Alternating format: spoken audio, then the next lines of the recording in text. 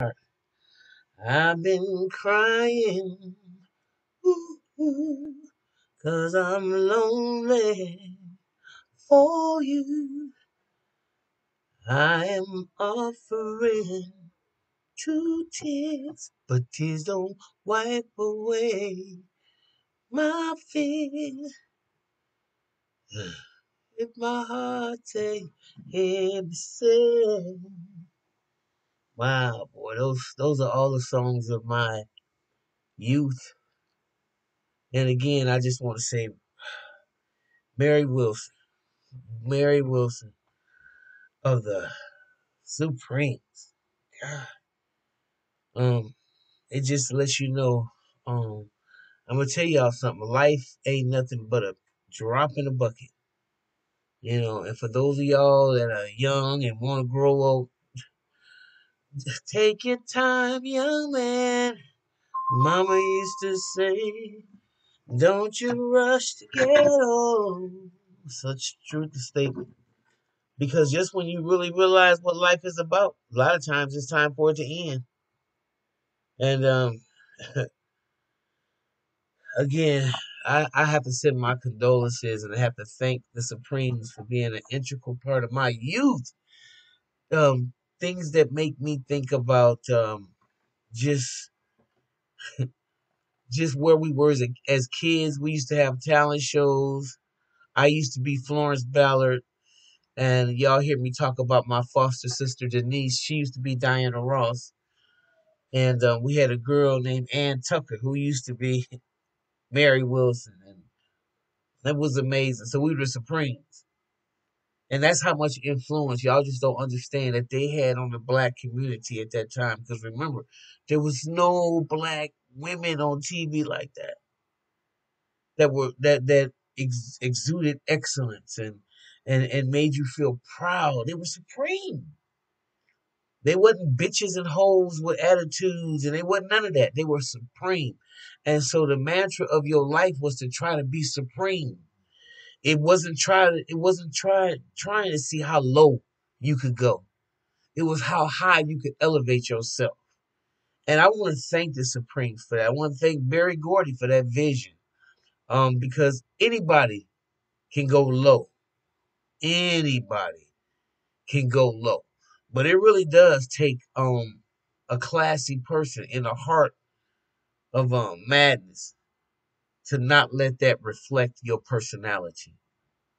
And that's what I spend a lot of time talking to my folks about. Yeah, I know a lot of y'all a lot of us come from the gutter. Um, but a lot of times you feel like the gutter inside, and that's the way you perform. Because we've always had to live in segregated communities. We've always been in a situation where we got less resources than the other people.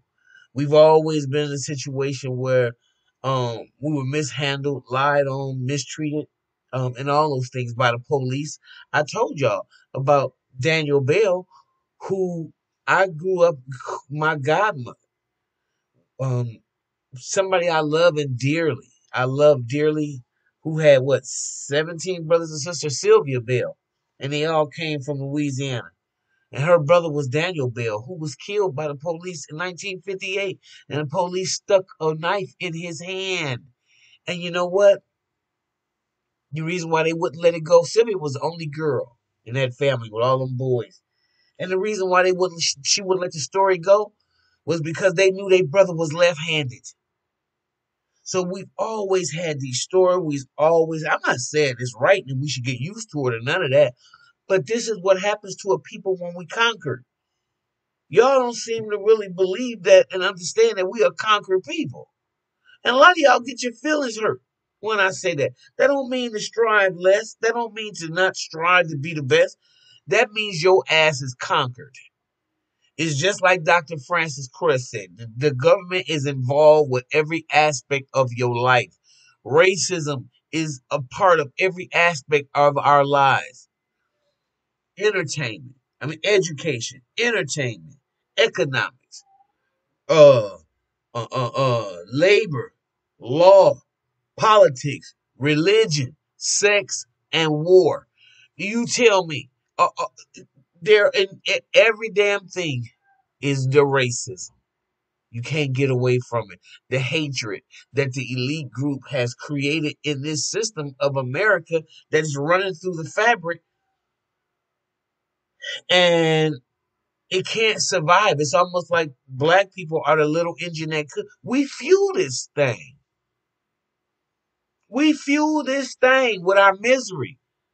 So that's why I'm saying when I look at the behavior of the victims who fuel this, of the people who fuel this economy, this all of it, they look like me. They black and brown. Okay. And all the people who reap the benefits of what has happened on a majority, even if they don't have the financial windfall as their counterparts, they still are presumed in a better position, and a lot of times because of their um color, which is horrible because I don't want to give the impression that classism isn't a real thing. Caste isn't a real phenomenon because it is.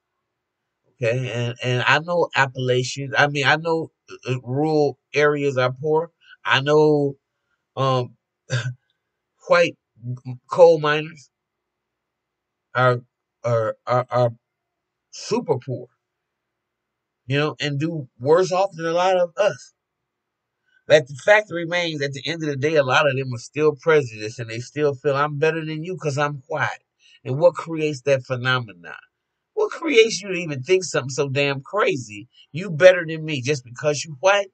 It's because it's baked into the structure of it, you know. And so it's very difficult when you're looking at, just like right now, you're looking at all those senators that are so-called Republican, who I consider just the party of Trump, the party of racists. And if you were not, then you would back up out of that. You would get up out of it, like Mitt Romney and the other ones who joined. They're not a part of this. So these people have spoken to who they are. Mitch McConnell, all of them, even some of these YouTubers that support Donald Trump, and some of them that I used to support. They were, of course, I used to listen to some of their podcasts, but I stopped because I realized they was whites and they was a racist, and I was like, wow, I never thought that. Because they couldn't see in the handwriting on the wall, either that, and their ignorance continued to let them support somebody like that. Well, right off the bat, my energy rejected somebody like Donald Trump. Right off the bat, nothing good can come from somebody coming down elevators saying what he said. You've never heard anybody black come that was running for president, or even from Dick Gregory to Jesse Jackson to Al Sharpton. You never heard nobody say the problem is white people and they all need to be uh eliminated. You've never heard that. With all the atrocities and stuff that y'all have done throughout humanity to the whole human family, you've never heard nobody stand up there and say no shit like that about y'all, when they would have every right to, because you have been the devils on the planet. But yet still you accept somebody like Donald Trump saying that. You already let me know where you stand, and you've drawn a line in the sand, and I have no other conversation for you. Anybody that I know that voted for Donald Trump, I'm done with you. We cannot be friends. No, this is not an objective conversation, because I know you feel with hatred, and I know you believe in you know you dominating me, and I'm not gonna let that happen. You believe in that. You believe you should. See, right now, I got no choice. It's the way it's set up. But the fact that I know that you stolen all this from me and my grandmama and my and my ancestors, and you don't have no remorse, and you want to keep putting it to me, keep your foot on my neck, I have no remorse for you. The Trump party is what it should be called. I don't know if there is a Republican Party anymore. There isn't. There is no Republican Party. So y'all gonna have to figure out something else. I don't know. Um, but this is the last stance, the last go round for white supremacy. Um, and this is a reset, in my opinion. And all of this is in my humble opinion. This is a reset of society of some sort. A lot of us gonna make it to the other side. A lot of us aren't. Just like a lot of us are going through with this corona, a lot of us gonna make it to the other side. A lot of us aren't. You know, you don't know what's gonna take you out, but you do know one thing: race and America is synonymous. It's synonymous with one another. It it it it's so integral. Yeah, it's an integral part of American society is to hate. And as soon as you walk through the door, what race are you? What are you? Are you biracial? What color? All that is just the mantra that is over here, and it's such a cesspool of color, color consciousness that in order to have any peace, that has to be broken down and it has to be eradicated. But of course, that's not my job. That's white folks' job. That's white folks' job to understand how delusional they really are and what the human family really means. And that's something that they got to figure out, right? So, I got on here to really talk about, just rant a little bit and talk about that damn um, impeachment trial and some of the footage that is being shown that I've never seen before. It is absolutely atrocious what those people went through in that damn Capitol. That's a damn shame.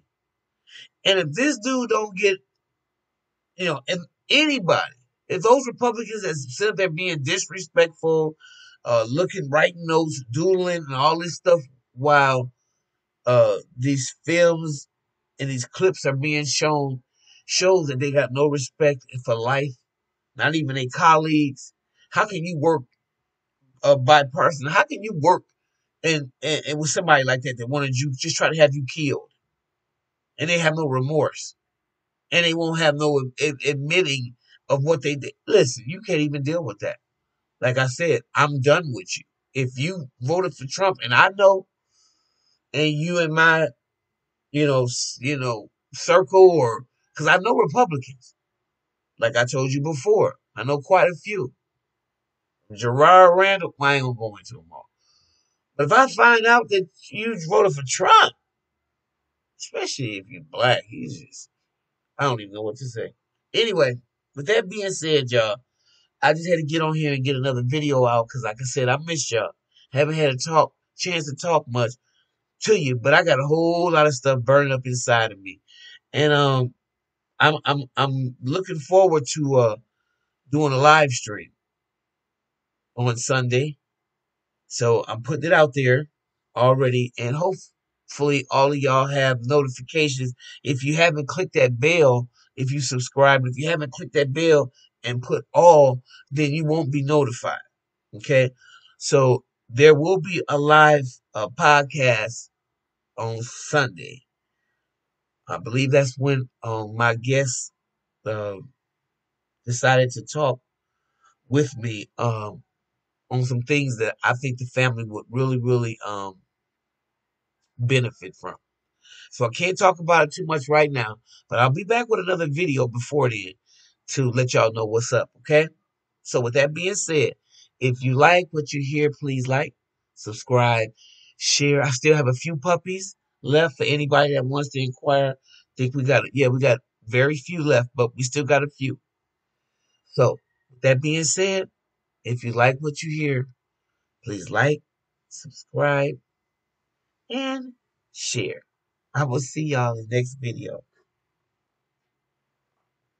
Bye bye.